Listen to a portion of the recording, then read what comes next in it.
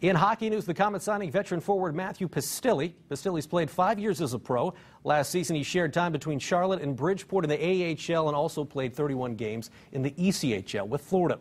Meanwhile, Konstantin Shafranov will be back as a Komets assistant coach this coming season.